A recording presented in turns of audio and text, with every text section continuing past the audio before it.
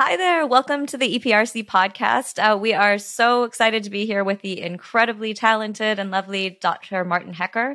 He's an associate professor and research director in the Department of Emergency Medicine at the University of Louisville. He's also the co-editor-in-chief of the free open access journal Wellness, which is amazing, and a member of the Emergent Phenomenology Research Consortium, the EPRC.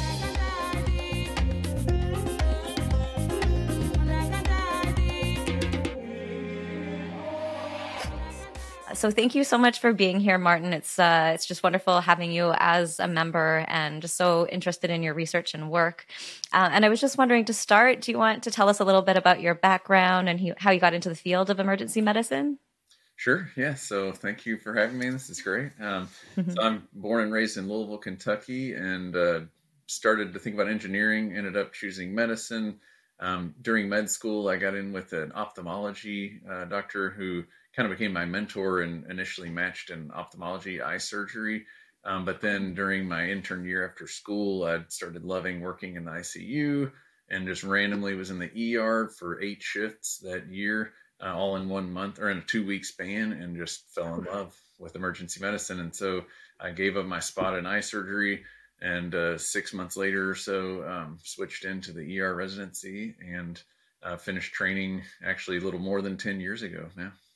Oh, that's incredible. So much work goes into it. What do you think drew you to it the most? Is it like the energy of it, or what do you think really brought you to it? I think looking back now and knowing myself better in 10 years, probably the breadth of the medicine, because I had chosen ophthalmology because it was challenging and you do surgery and all of that was very cool, but it was so focused on just the eyeball, and you can even do subspecialties within ophthalmology. So I think EM appealed to me because I could open any journal, any textbook, any news story about medicine, and it would be relevant for me. So I think my intellectual curiosity, just loving to learn about everything about the whole world, in EM I can learn anything in medicine, and it relates to my job.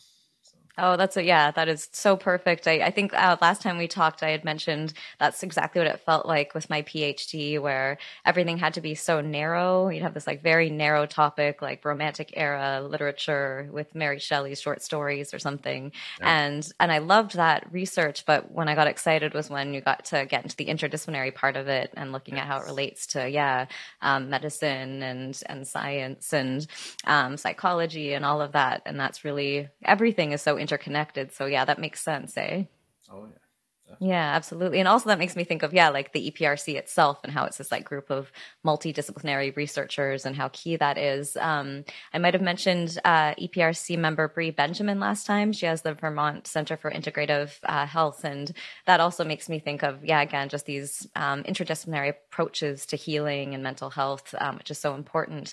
So is that sort of how you approach healthcare itself too? So you have these broad interests, but do you kind of approach it from interdisciplinary perspectives as well? I would say certainly in emergency medicine, for the first 10 years, I try to, because, you get focused on the one problem, the patient comes in with this symptom, but you can't ignore all of the other organ systems or what's going on in their life and all the things that led up to this point. But then what I've been practicing is we call it lifestyle medicine or integrative medicine for a year and a half now. And in that respect, completely, we have a comprehensive integrative approach where what you eat affects your mood and affects your relationships. And so, this Western idea of splitting everything into these silos, it's just not how the human body and how our lives work. I try to bring it back to emergency medicine as well. And of course, in the lifestyle medicine too. Yeah, so true, so true. Yeah, just the microbiome too, that idea that, like the gut is like a little brain or something, right? And how connected all of those things are and what you eat to how stressed you are and to depression. And it's so interesting. And are you also, you've done work, I know, like the Journal of Wellness. There have been articles on meditation for emergency medicine students. Is that something you look into as well?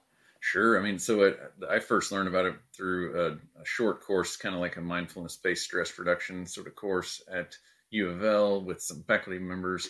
And then we, like students came into those courses, residents sometimes. We've accepted papers from various other universities doing the same kind of thing. I mean, it's just it's it's almost become cliche, like yoga and meditation. That's how you cure burnout. And so Yeah. there is that part of it where it needs to be part of again, integrative or more comprehensive approach to help your healthcare workers and students thrive. But yeah, it's definitely something that's hit medicine, all over the place. Yeah. So do you have a practice yourself? Like, do you meditate yourself? I don't do it enough. I tell my patients the quote all the time that if everyone should meditate 10 minutes a day, and if you don't have 10 minutes, then you need 20. Yes. I don't know where I first Yes. saw that, but so I'm that kind of person, I think now, and Yeah. not taking my own advice. But I do honestly, like I feel like I'd kind of do more meditative approach to some activities like, jogging or walking or sitting out in nature and stop in the middle of the trail run and just look around and take it all in, little plateau experiences like that. So, but my actual like meditate, like 10 minutes a day, 20 minutes a day, like sitting in a room, being real disciplined about it. I've been slacking lately for sure. Yeah. It's hard. It's hard when you're in the line of work you're in too. But I think I love that what you said too, though, about just being able to bring the idea of like meditation into everyday life where, yeah, you're noting things and paying attention, just the idea of attention and be able to like focus in and yeah, just not get caught up in all the thoughts and craziness of the day. So I think that's so perfect. I'm similar to you with meditation, trying to get better. But I recently had, I don't know if you've met Ruben Weiss yet, but he's one of the board members for Emergent Benefactors, which is the charity that supports the research of the EPRC. Right. So he recently came and did a meditation with my romantic poetry class and talked about it, in relation to like revolution, perception, and how, it allows us to shift our thinking. And it was really interesting. So I remember reading articles through your Journal of Wellness on meditation practice for specifically medicine students. But yeah, just in general, it's such an amazing practice. And also wanted to ask you as well, talking about meditation, which is such an important subject of the EPRC research, is sort of how did you get involved in the EPRC and how do you think your work aligns, that sort of thing? So getting involved, all is through Dan Ingram. So he was a graduate of our program, and I had only heard legendary stories about him. I had not met him. In fact, didn't meet him in person until just a few months ago. We had done all this over Zoom and everything. But so he trained in our program. He, I think, reached out to Dan Danzel, who was our chair for many years. And but he was the chair when both of us went through training. And so he just reached out and explained all this to me, and he was so passionate about it. And I was like, well, I'm kind of a research guy and I'm into this stuff anyway. So yeah, let's see what we can do. Oh, that's wonderful. Yeah, I love the connections and collaborative aspect of it too. It's it's a really like exciting group of people, and yeah, Daniel's been doing such great work. I love that he's like a retired emergency physician, but also the meditation side of it too. So we're talking about like interdisciplinarity and including everything. And I think he's such a great example of that. So, and what have you found? Have you found it useful being part of the EPRC, connecting with other researchers, that sort of thing? Yeah, we started out, with a project that's still ongoing, but trying to. I think the reason he approached me is that he believes probably a lot of people have emergence and other phenomenon and don't know what to do with it, and they might even end up in an ER or especially an emergency psychiatry sort of unit. Exactly. And so he's like, maybe we need to try to catch these people and give them better care potentially, and even go all the way up to the textbook level where we even teach and train emergency medicine doctors to know what to do, how to manage these people. No one really knows exactly how to help you out when something like that happens. So that was his initial approach. We've done some interviews, just kind of qualitative study on people's experience with treating patients who may or may not have emergence that, as their complaint that brought them in. And so that's been really cool. That's been my main contribution so far is working on that study, but of course open to other things in the future. That's so important too. It's such a worry when people are having emergent experiences. So different effects that can arise from emergent practices such as meditation or the use of psychedelics, ecstatic dance, yoga. So all of these emergent practices that could potentially bring about emergent experiences, and the idea that they're often confused with mental health issues, when in fact there are much easier ways to help these people. So I think it's amazing that that you have that knowledge and there's going to be that extra support in the system. And also, speaking of the healthcare system, what do you think? Do you think that is sort of the major problem facing emergency medicine today? Is there something you think you can pinpoint? Yeah, so for there is something specific for emergency medicine. I do think with medicine in general, this whole laser focus and subspecializing and really focus on sickness instead of on wellness and well-being is something that plagues our approach to medicine in the West. But then for emergency medicine in particular, we have had a few reports lately on workforce issues. So that's something students are coming through. We're actually seeing less students apply to emergency medicine. We, residents are a little worried, am I going to be able to get a job afterwards? And so we're almost seeing students who really are passionate about the specialty and aren't choosing their specialty just based on finances or what kind of job prospects they will have when they graduate. But it's definitely a concern that we may have an oversupply of ER docs in 2030, whereas, in many decades past, we were always undersupplied. So that's something a lot of people are talking about now. We wrote a paper to try to look at that as a positive, the obstacle is the way sort of thing. On the scope of emergency medicine and how, if some of these challenges are occurring with the workforce, then maybe, let's expand our scope. Let's get into wellness medicine, administration, teaching, research, all these different, pathways we can go to expand with our great skill set. And so, but that's kind of what the buzz is about lately in emergency medicine circles. Yeah. That's such a perfect way to go about it too. There's all this work on like the power of uncertainty, and in this like current moment, the neuroscience of it, how everything's up in the air, and we need to find a new way to approach things. So instead of just being in this state of fear and being paralyzed, instead embracing the uncertainty and embracing doubt and finding a new way to do things. So I think that's so perfect. You're kind of choosing as an opportunity to rethink the whole system and how it can be improved. So that's amazing. I'm really astounded by the work you do. And it's just, such a pleasure to have you as part of the EPRC as well. I also am really curious about, given your work, you must meet so many people on a daily basis, and whether there's an instance that really touched you or that transformed your life or shifted your perspective in some way, in like an interaction with a patient, for example. One good example, so we treat a lot of patients with substance use, and that's a big focus of a lot of my research. And I interact with patients in the ER. This is their worst day. Often they have just overdosed, may have been resuscitated, revived from near death. And it's hard to really make a big connection with a patient, find hope in how they can come out on the other side of such a thing. But recently we did a research study with patients at a rehab center in Louisville. And it's a really great place where they will drive a van to your house and pick you up and make you come in to get to the group therapy. And so we did some focus groups on wellness in, managing substance use disorder, rather than saying like, stay clean, don't do the drugs, like focus on the sickness part. We asked a lot of questions about what makes you happy, where are you thriving in the physical realm and the mental realm, how are your relationships.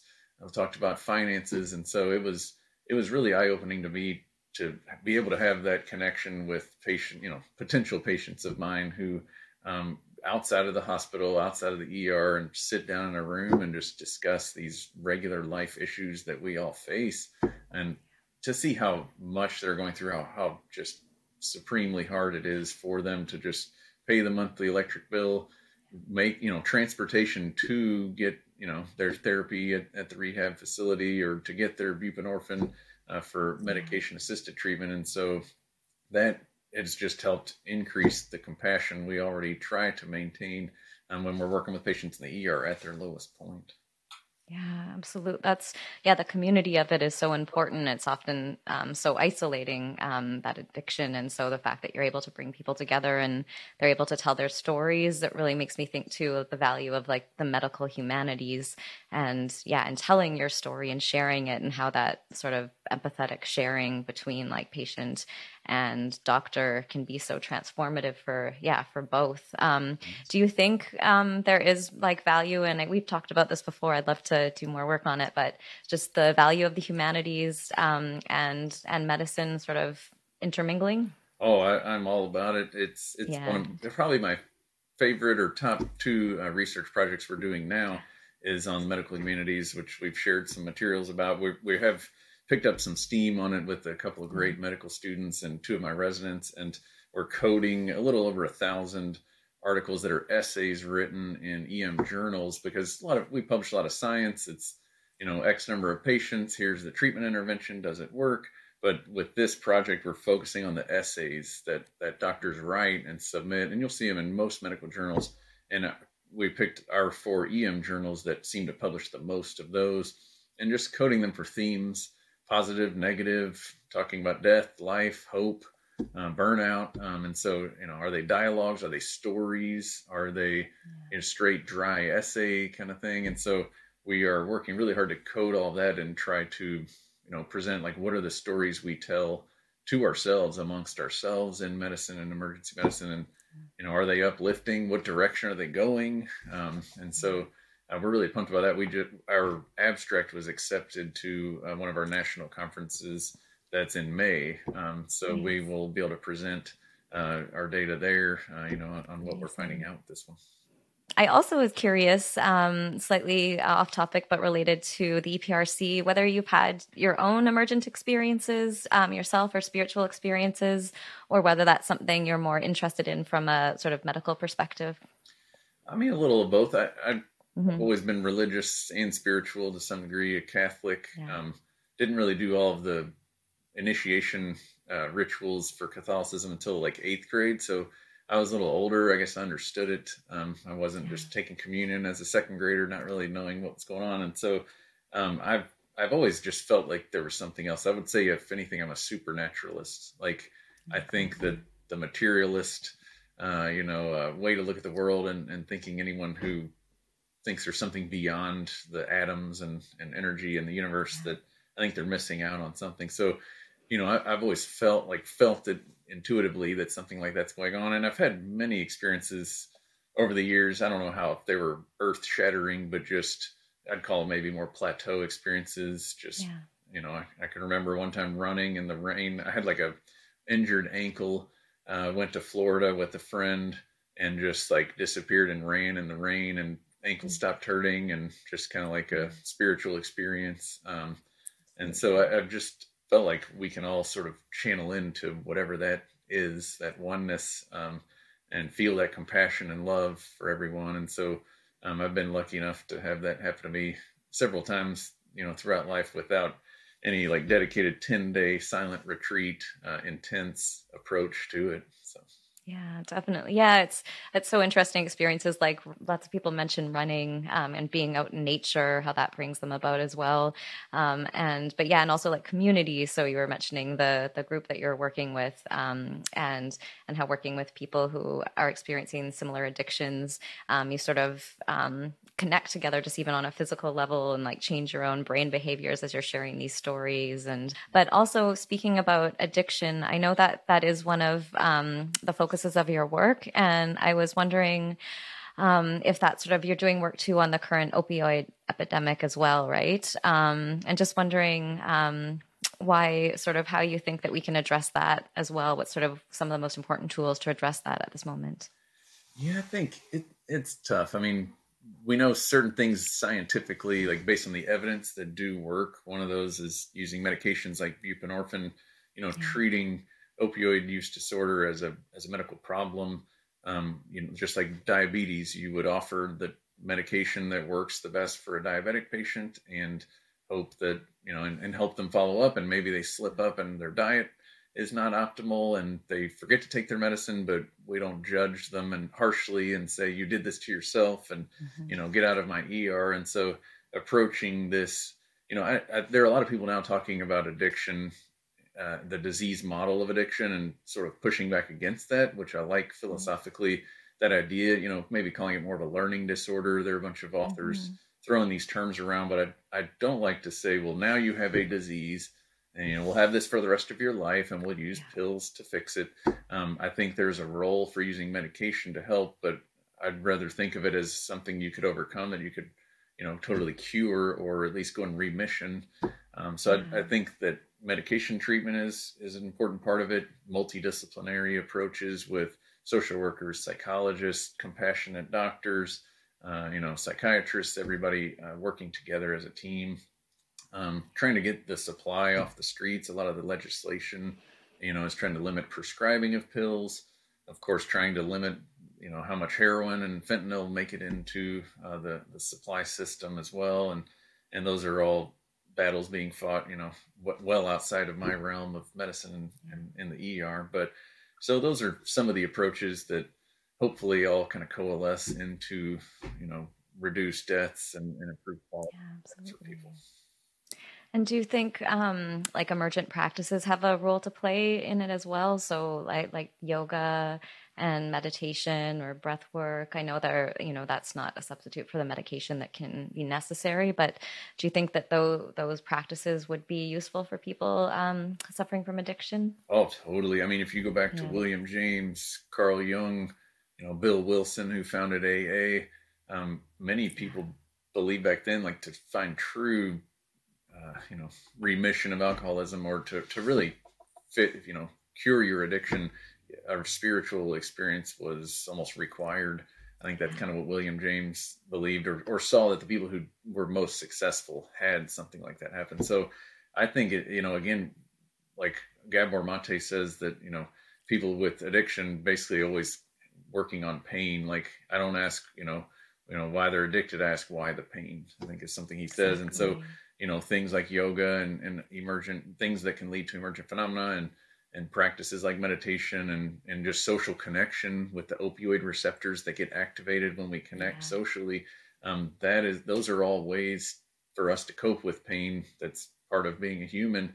And so if you learn these healthier techniques to cope with pain, maybe you don't turn to drugs in your teen years, and maybe it's a way to, move away from drug use, even in adult years, toward one of these healthier, forms of coping with pain.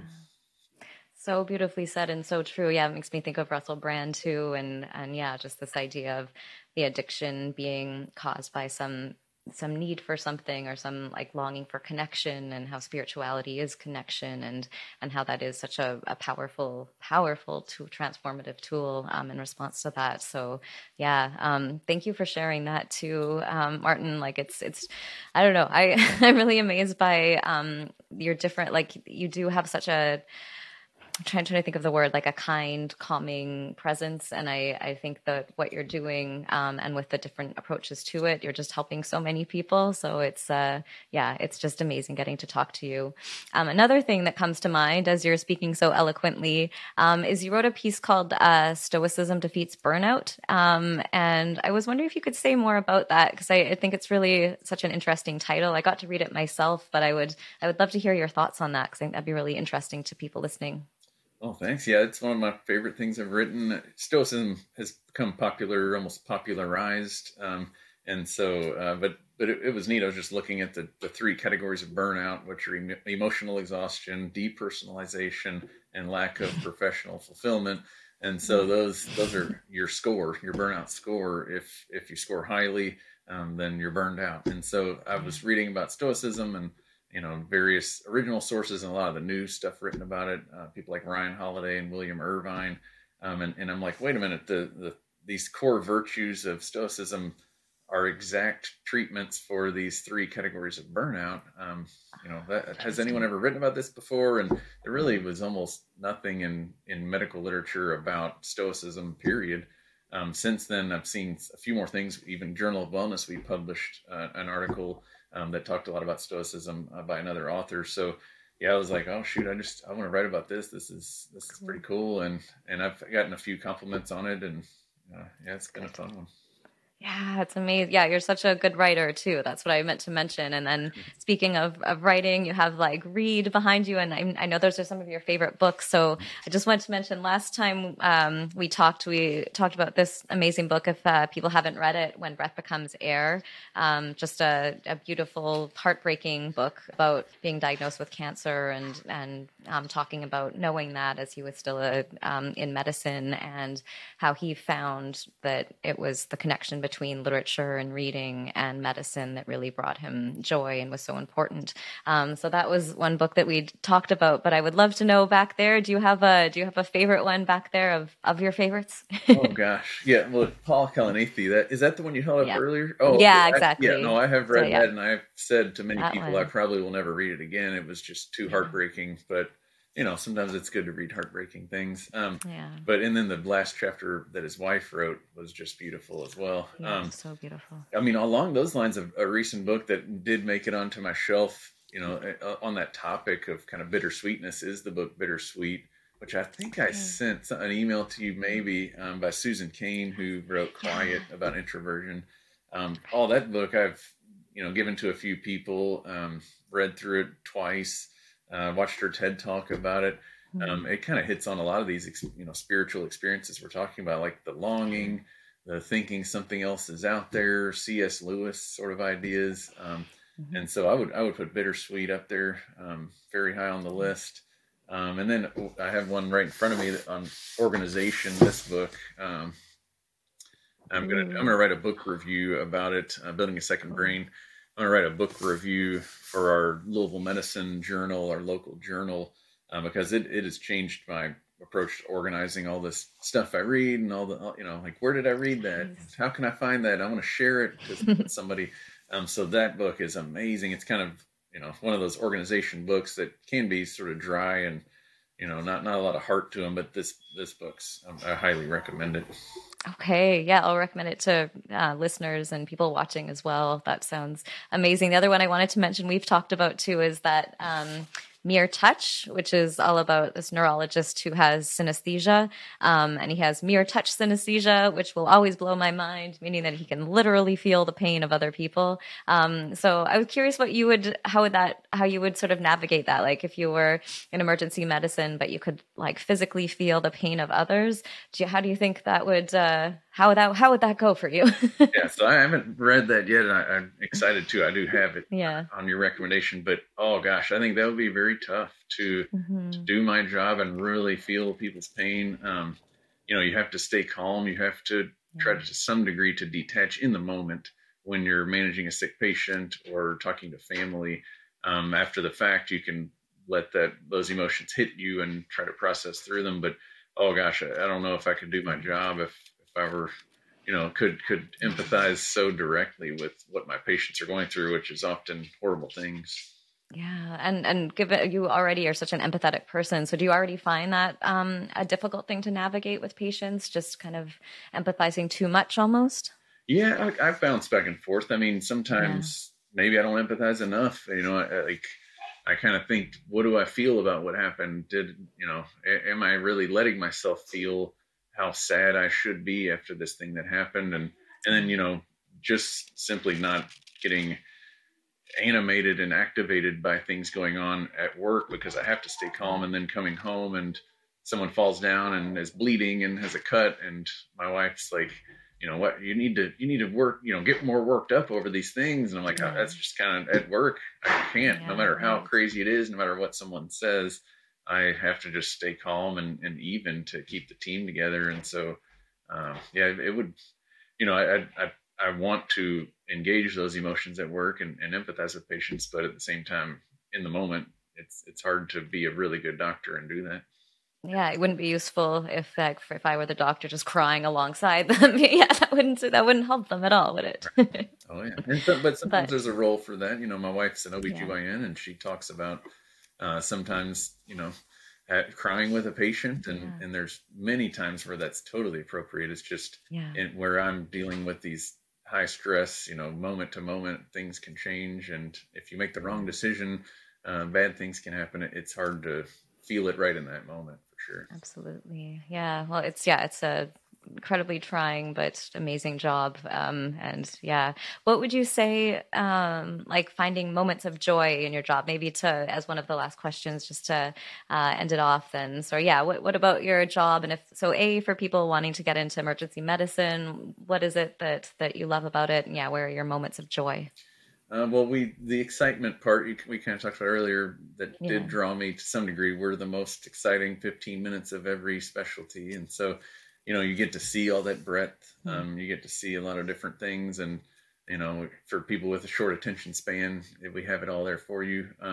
For my job in particular, I do love the academic side. I love that I work in the ER. I have complex clinical patients and enjoy the stimulation, but then outside of that, I have relationships with residents and students and my partners, and we write papers together and do research. And so I don't know if I could have a great career longevity in emergency medicine if I didn't have that academic side to things. Right. So I highly recommend it. It doesn't mean you have to be a full-time faculty person. As long as you just get engaged with a teaching program around you, you can teach and have students come shadow you and give back to the community in that way. And so, I think that those are huge sources of joy in my job, and just trying to build connections with patients, however short-lived, our time together. I think it's very beneficial to, again, focus on the positive and not just on all the things that could be going wrong. Exactly. Yeah. Well, you are the person to have in the emergency room for sure. I would be happy to have you. Well, thank you very much for talking to us on the podcast. It's again, such a pleasure to have you as part of the EPRC and just to know you in general. You're one of my favorite people.